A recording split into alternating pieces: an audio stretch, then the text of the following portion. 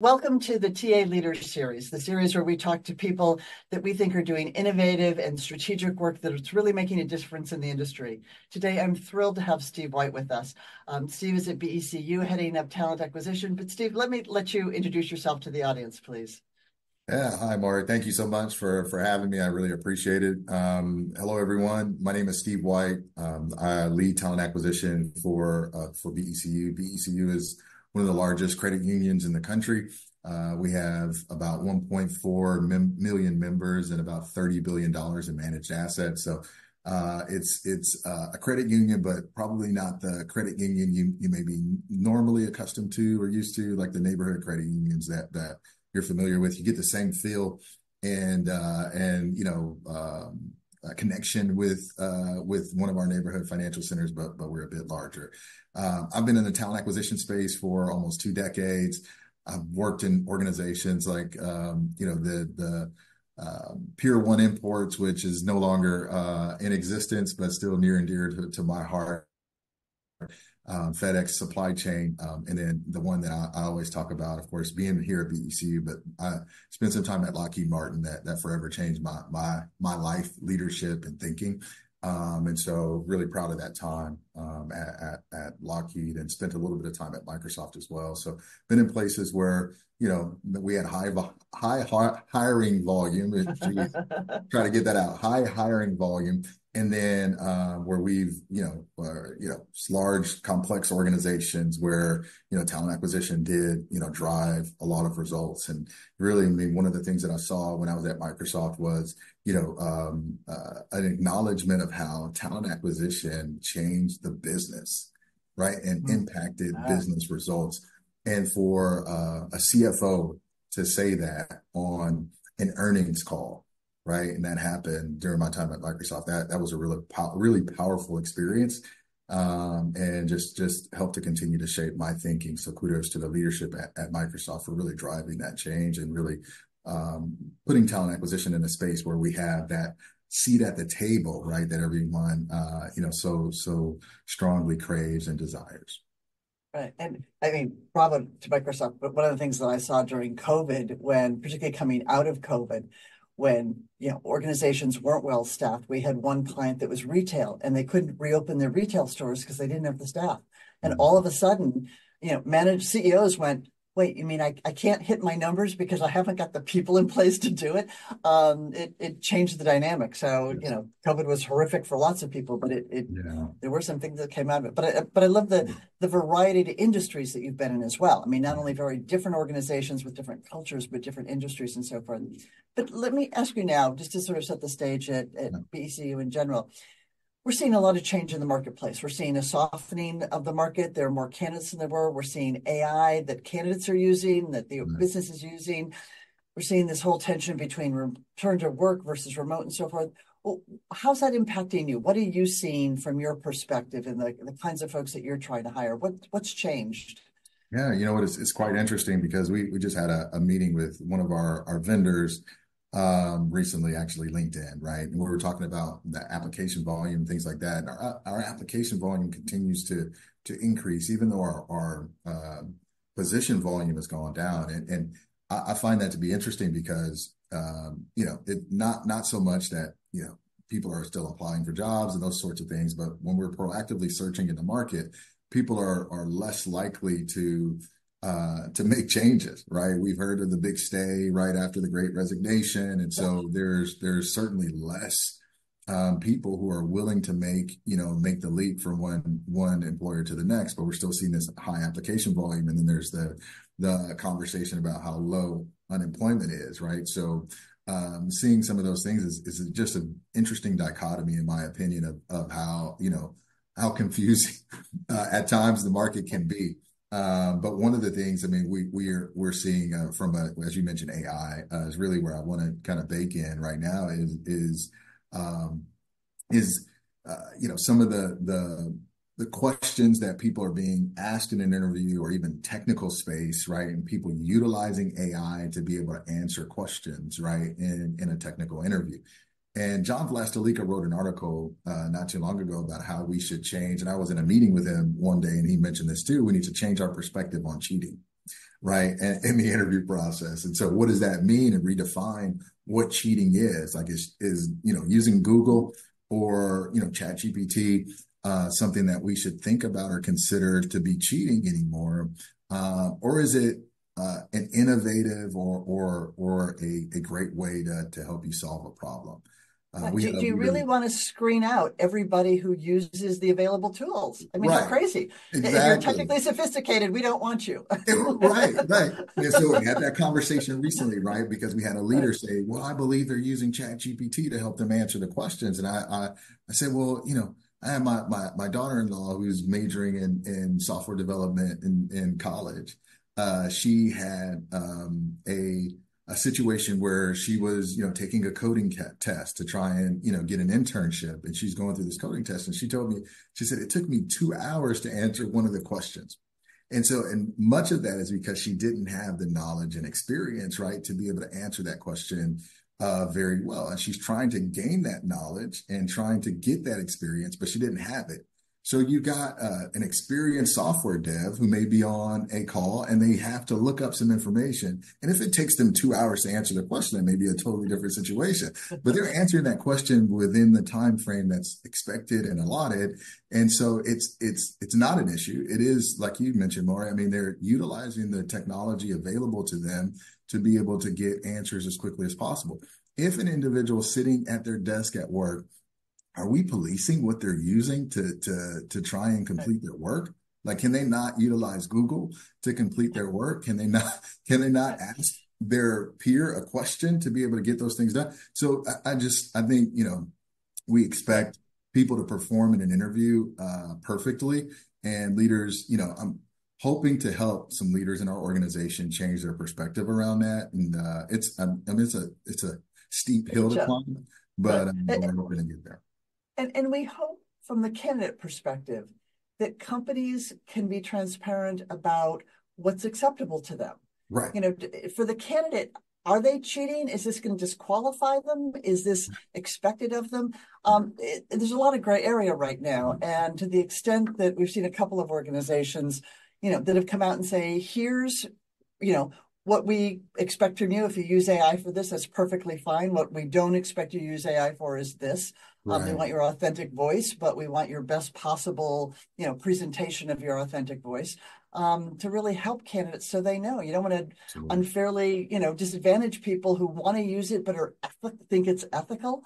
It's going to be an interesting, Right. an interesting journey. We live in interesting times once Right. again.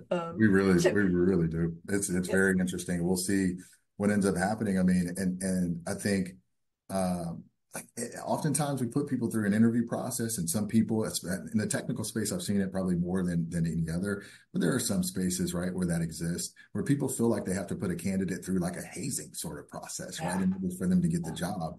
And it may have been an experience that they had gone through, so now they feel like they have to, put someone else through this rite of passage in order for them to come into the organization. And we have to change our perspective around that. And really, we're trying to help. We're going through some hiring leader interview training within the organization that we're building. And a large part of that is helping hiring leaders to understand and interviewers to understand that the person's simple principle. So it's not earth shattering, but the person's interviewing you just as much as you're interviewing them, right? And so, understand that. And I just think it's not something that has clicked in the minds of many interviewers quite yet. Like, we feel like we have the upper hand in those conversations, that we have to really understand that this is that we need a balanced perspective going into those conversations. So yeah. I mean, all of our clients are large enterprises and all prestigious organizations, and it's nice to see the pride in your organization of this is a top-notch organization. It's a right, privilege to work here, right, but there's a balance there of top-notch candidates have options of 500 Fortune 500s, right, you and exactly. 499 others. So applaud the So true. positive culture, but you do need to put it in perspective. So it's Absolutely, important. So absolutely. And how has all this changed your leadership approach? What I know you're strong on the leadership and understand that that's the make it or break it. What's that look like day to day for you? yeah, so for me, I mean, I try to focus on really driving culture. right? Culture is a big thing for us. So and I think about culture from the standpoint of like, what's in our minds, right? How are we thinking about, the work we do, how we show up at work every day, and then how are we acting upon that work?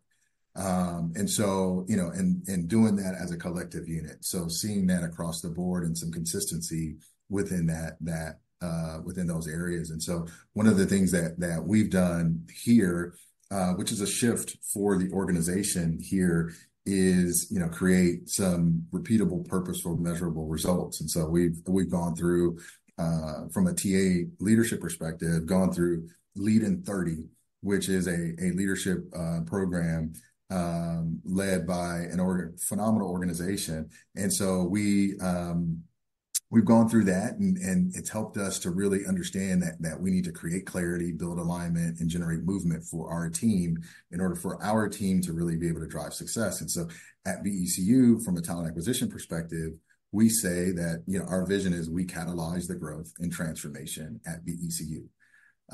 I've said this before, I'll keep saying it until I'm blue in the face, and then I'll say it some more. That, if people are the greatest asset in any organization, then talent acquisition is on the forefront of making that organization better. Right. Yep. So we have a responsibility for really driving results within an organization and making that org better. So if we do our jobs really, really well, the org's going to do well. Right. If we do our jobs poorly, the organization will probably follow suit, right? And so our goal as a team is to really drive success. And so we've got 4 priorities this year. The first one is talent acquisition excellence. It's a focus on driving excellence. And we have 4 culture beliefs that, and one of them is drive excellence. The 4 of them are always improve, own it, growth mindset, and drive excellence. And drive excellence is a focus on not perfection, right? Or some people hear excellence, they start to get nervous, but the drive excellence key for us is I'm committed to achieving the best, right? The best results, and then raising the bar in my work on a daily basis. That's what drive excellence means to us. And so when we open every meeting as a team, we're providing recognition for one another, and we're using those culture beliefs, right, to recognize a team member within talent acquisition. And it's not, hey, you showed up to work today, that's what, drive back. No, it's thinking about like how that's raising the bar. Like, what did you do to raise the bar in the work and in what we do? And so we've worked to change the perception of talent acquisition, the ones that people may have come in from other organizations with, the ones that, people may have developed while they're in this organization, to really help them understand that TA is a valuable function within this organization. And so, we're not wanting to engage in the duties and responsibilities, or even at my level with like having executive conversations with, executive leaders about what's your headcount plan going to be this year. It's much deeper than that, right? The focus is more so on, what are you planning to do? Like, what's your business? What are your business goals? What's your 2 to 3 year outlook? What are you focused on here? So then we know how to set our talent acquisition strategy, how to set that requisition or that job strategy to whatever that leader is planning to do, those objectives and key results for that particular individual or role, the projects that individual is going to be working on, more so than just going through the list of job duties and the qualifications on that role, right? So really focusing more so strategically, and then driving the culture. So I mentioned that, talent acquisition excellence, talent intelligence, talent engagement, and then candidate experience are our 4 priorities this year. So talent acquisition excellence is really creating an excellent culture within talent acquisition, focusing on how do we drive excellence, how do we create excellence, and then how do we operate with excellence on a daily basis within our group, within this organization. So that is, a great focus on being talent advisors, having a strategic and planful approach, and then integrating ourselves deeply and embedding ourselves into the business. And then talent intelligence focuses on predictive analytics, right? So us really understanding, not just what's in front of us or lag measures. We want to drive lead measures and then understand, the outcomes well before they happen, right? Yep. Then the Makes talent sense. engagement piece of sourcing and, cutting edge sourcing and pipeline. And we've got, Marvin Smith leads our sourcing organization here. And Marvin's done a phenomenal job of bringing in perspectives of sourcing and just Hmm. different ways of considering it. Our sourcers participate in every recruitment strategy conversation we have with the leader. We don't call them intake meetings. Intake meetings are, I loathe the term. It makes me think about when my kids would get sick and we take them to the ER. And then the first person you see in that conversation is an intake counselor, right? That Right. person isn't there to help you with your issue. They're there to see if you can pay for the visit, right? That's that's not Right. that's not us, right? We're the Right. doctors and the nurses understanding the issue and then prescribing a solution to the problem. That's our focus, and that's where we need to be driving toward. And so that's why we focus on recruitment strategy versus intake. And then recruitment marketing, which you and I had talked about earlier, recruitment marketing and employment branding is such a key for us in 2024. And so we're driving toward that. And then candidate experience, right? And we need to focus more on, enhanced engagement with our candidates, improving, our messaging, and then additional strategies related to, follow-ons, right? After an individual's onboarded, connecting with them, the recruiter connecting with them day 1, day 30, day 60, day 90, beyond, creating a 1-year experience for the individual. I use an Uber example with the team on a regular basis. I take a lot of Ubers, but I've never had the same Uber driver twice.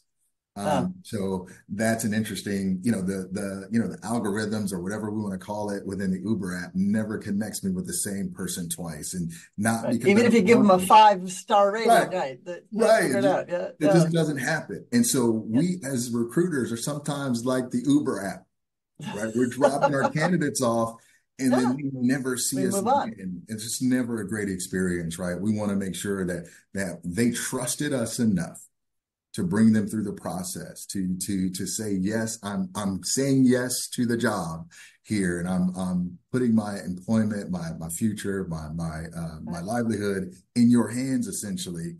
And then we drop them off and we never see them again, and that's not okay. So we're Yeah. really pulling that thread through the first year to really focus on, how do we make sure that they're engaged, because a great candidate experience leads to a great employee Yeah. experience. The thing that I love about the theme underlying all of this is, and you touch on the fact that you're sitting down with business leaders and asking them where the business is going. It tells you where to make investments. It tells you Yes. what kind of messaging you need to have out there. It gives you direction and focus. And that's so key. It's not the reactive, oh, I've got, X number of open recs right now. It's you're building something. And, Right. bravo. It's I Mhm. wish I could tell you I hear this all the time.